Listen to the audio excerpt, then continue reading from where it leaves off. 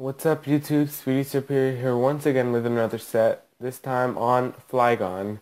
Flygon's a pretty interesting dragon type Pokemon. It's dual with dragon and ground, just like Garchomp. It gets the ability to levitate, meaning ground moves can't hit it unless it gets hit by a smackdown or gravity move is used.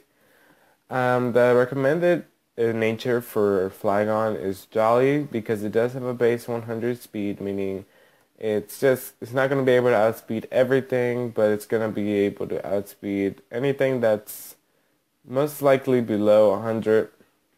For example, Dragonite, sometimes it can outspeed several others. A not fully invested on speed Garchomp can be outsped by Flygon. And it has the same speed as Charizard, basically.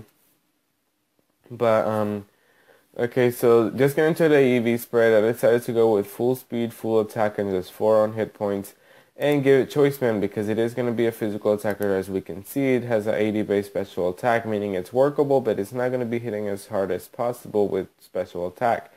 Defenses are 80 base each one and 80 base HP, meaning it can be bulky if you wanted to make it bulky, but Flygon works best at hitting offensively and maybe then afterwards just running away from the battle and switching into a better Pokemon that can deal with whatever it's facing in front of it.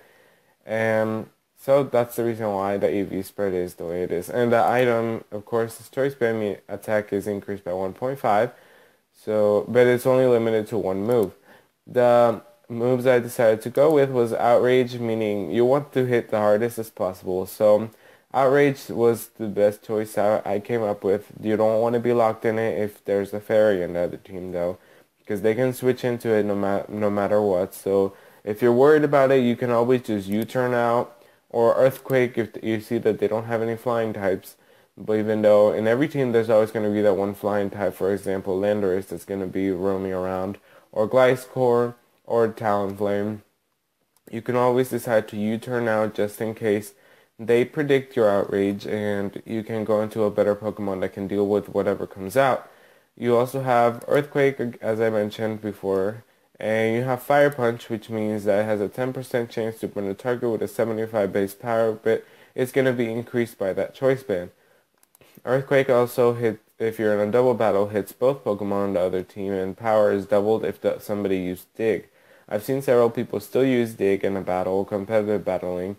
I don't recommend Dig because it does take 2 turns to actually hit, and they can actually bring something out that can really hurt you.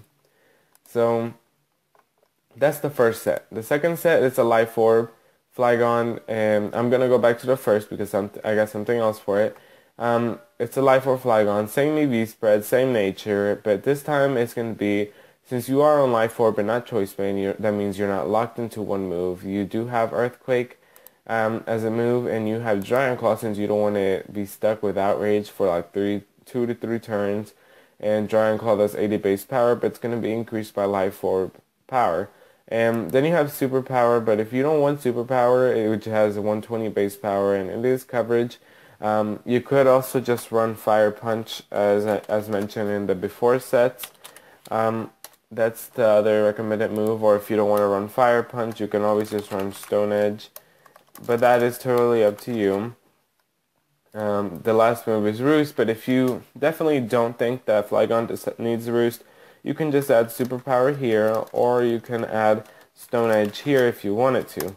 It all depends on you, but I decided to go to Roost because you can predict the Protect, or you can predict the Switch, and you can easily Roost back up and keep doing damage on the other team.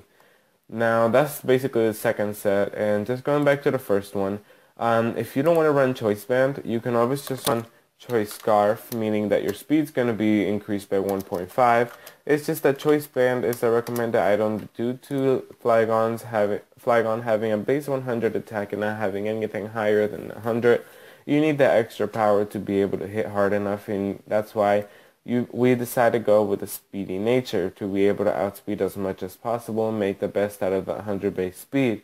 But you also need to make the best out of the 100 base attack, so Choice Band is the best way to go. That's pretty much it for Flygon. It does have 4 times weakness to Ice, So watch out for the ice types. Whenever one comes out, it's best for you to just simply hard switch, or if you predict it, you can just U-turn back out. And especially the ice shards that come from Weavile most of the time, or Mamoswine. So just watching out for that. And also it's weak to Fairy and Dragon as always. And there's a lot of them that are always in every team, so just you need to watch out for those too. So this is pretty much a Flygon set. Stay tuned for the second video of the day. I really hope you like this set. If you liked it, just give it a thumbs up. Give Flygon a thumbs up. If you haven't subscribed to the channel, make sure to subscribe for future videos. There's going to be more upcoming things. It's just simply stay tuned for everything. And thank you for watching.